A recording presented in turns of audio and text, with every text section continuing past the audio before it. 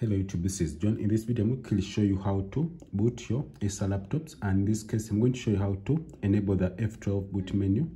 So when you enable the F12 boot menu, this is what will happen.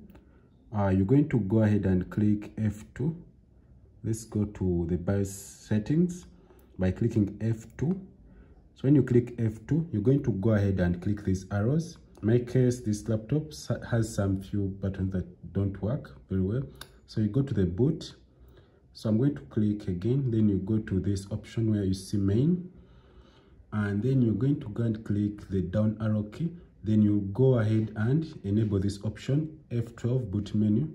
So when you enable it, you're going to go ahead and insert a flash drive like the way I've done. Then you're going to click F10 to save changes. Then after saving changes, you're going to click F12.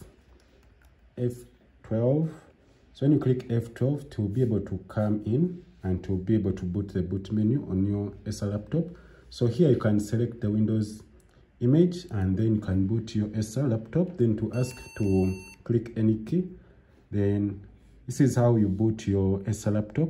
In our case, we have this Acer, the Intel one that has to be supporting like the Windows Starter version, but in our case here we're going to boot with Windows 8.1, and this is how you enable the boot options. And if this video is helpful, please subscribe to this channel. Don't forget to click the bell icon in order to get notified if I upload useful videos like this. And this is how you go ahead. So in my case here, I'm going to stop from here, and you can continue with the process for installing the Windows. Yes, then the next thing here, you're good to go with your Windows processed. So thanks for watching. Have a nice time. Goodbye.